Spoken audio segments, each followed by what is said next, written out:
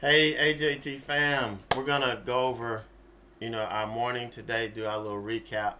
But before I do, I need to share with you a message here.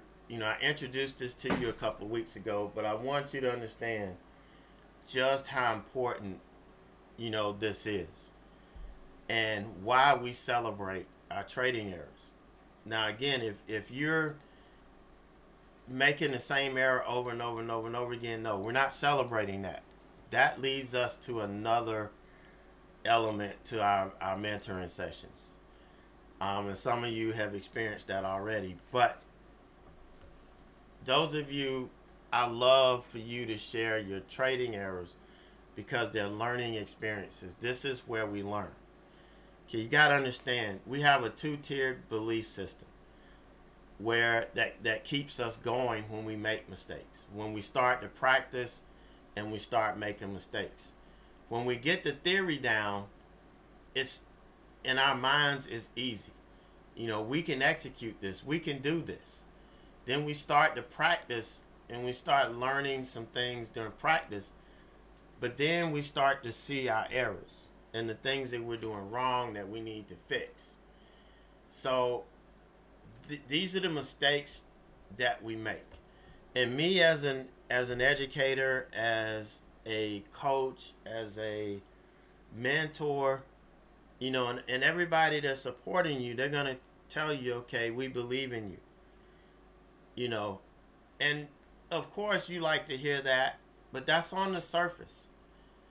When the challenges hit, when you get deep into your practice and your hands-on stuff and you're starting to make mistakes, and you're gonna need something deeper than that.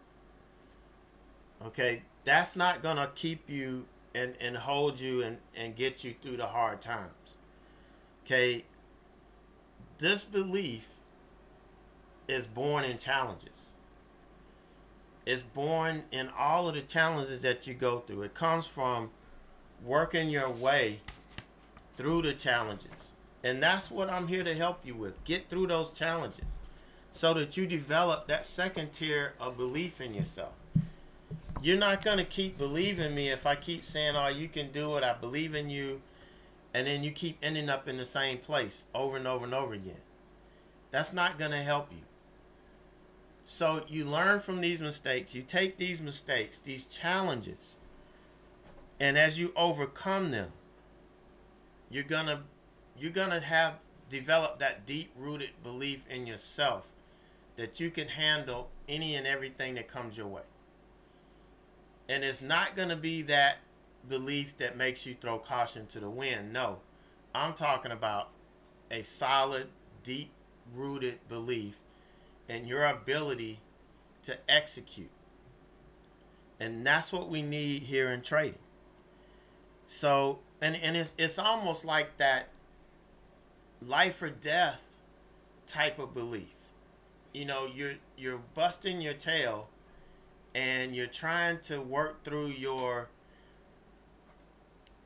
these challenges, and you're like, hey, if I don't get this, that's it. It's over for me. It's life or death.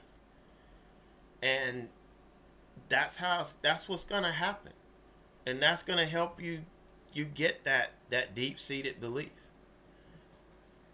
Think about, and what made me think about this is I was watching that movie, the USS Indianapolis, and it talks about, all of the survivors that had to, endure watching their friends getting picked off by sharks, their shipmates, their brothers in arms, and what it took for them to last long enough to get rescued.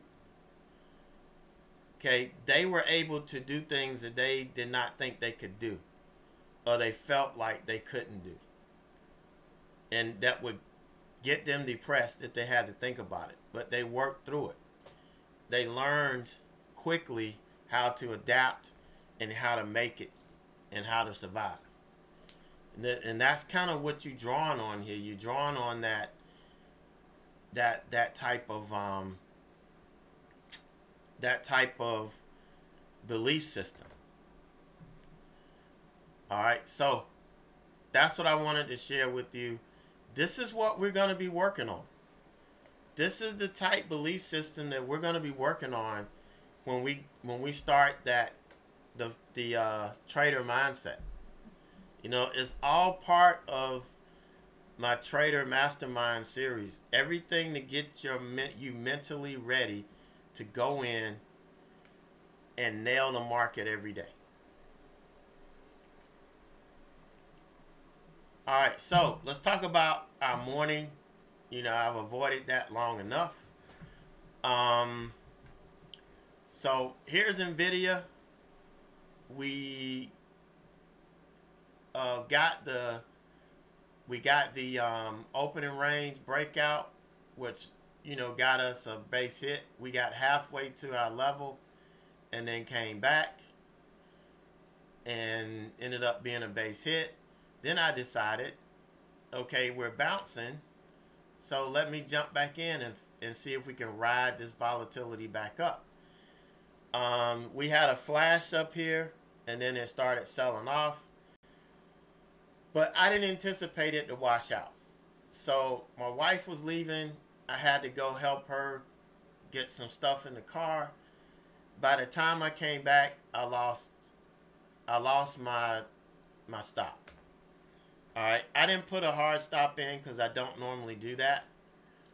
But I lost, you know, I lost it. So unfortunately, I had to readjust. You know, I had to readjust my and I need to change this. I had to readjust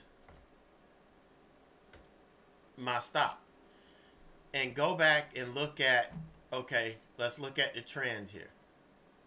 You know, we are trending up. So, you know, let's look at the trend, which at this point was right here. All right, so I'm looking at this trend and I'm like, well, we're holding the trend. We're still trending up.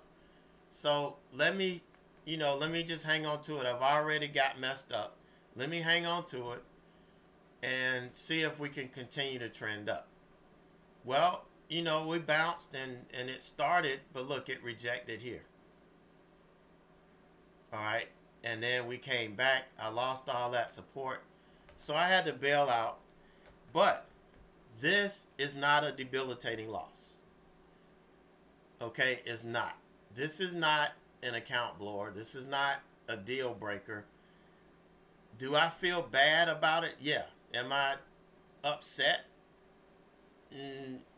Not so much, because I never put in a hard stop. And I didn't anticipate being gone as long as I was. But, you know, I accept that responsibility. And I know that this is not the be-all, end-all. Okay, I know I'm going to learn from this. And I'm not going to make this same mistake twice. But did I execute this properly? Yes. Once I made that error, I executed this properly, and I took the trade off when I should have. Now, could I have been stubborn and held on to it? And look, I'd be in profit now. You know, or working on being in profit now. No, I took it off, and now we're building back up. Now I'm back in the trade. I'm ready to make some money here. So I've already locked in some profit. I'm waiting for it to get back up here toward 433.75.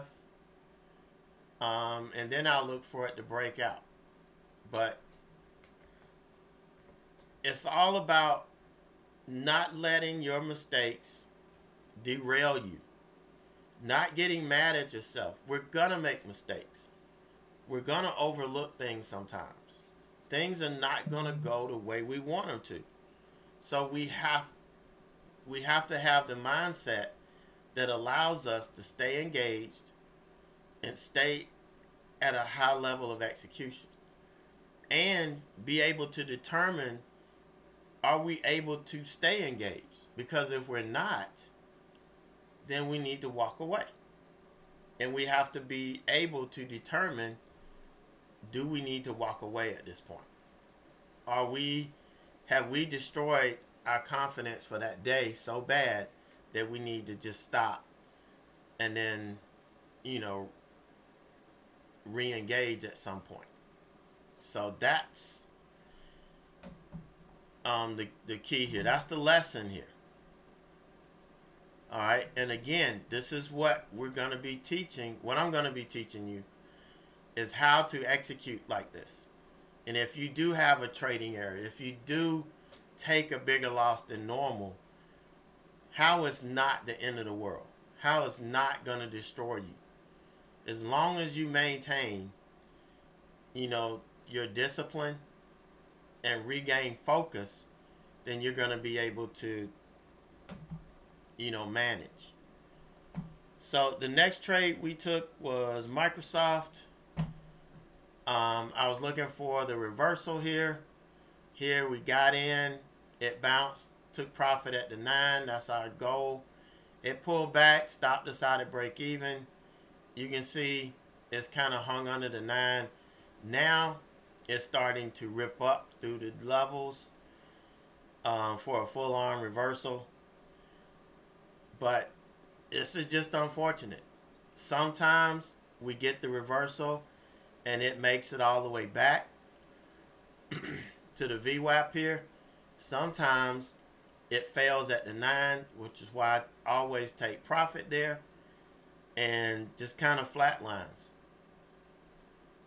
But I was not buying it because there wasn't enough room anymore for me to make any profit in between these levels. So it was time for me to just let it go. So that's the morning. Yeah, it's been challenging, but is the day over? No. I'm nailing the trades that give me the opportunity. I'm being patient. I'm nailing the opportunities the market's giving me here. We hit the next target on NVIDIA. I'm nailing the opportunities that the market's giving me. So the next target, I'm going to make a range order. But the next target, the final target for me is 435. That was the final target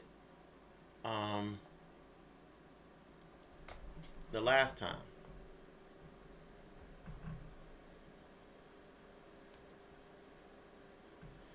So the very first trade I took, that was my final target. So it's still going to be my final target if it makes it.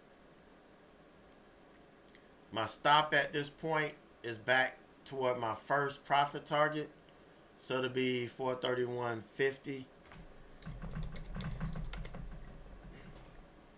And that's the profit stop. And so now this trade is on autopilot. We are trying to come out of lunch. There's a lot of things that's trying to happen here. If you guys were trading Tesla, Tesla finally, broke out over here. Look at the channel that it put in.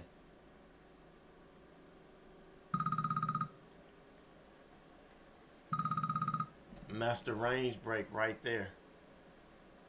Bam.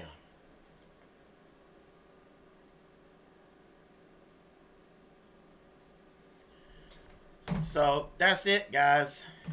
I hope you take this message to heart and be ready when we get started on this, because the difference between you being successful and being a consistently profitable trader and achieving whatever your goal is in trading is between your two ears. It's developing the right mindset so you could come in and you can kick ass and take names. That's what this is all about. So have a great rest of the day. We're going to hang around and see. You never know what this market's going to do, what kind of breakouts we're in store for. So we just sit back, be patient, and if it triggers, we go to work.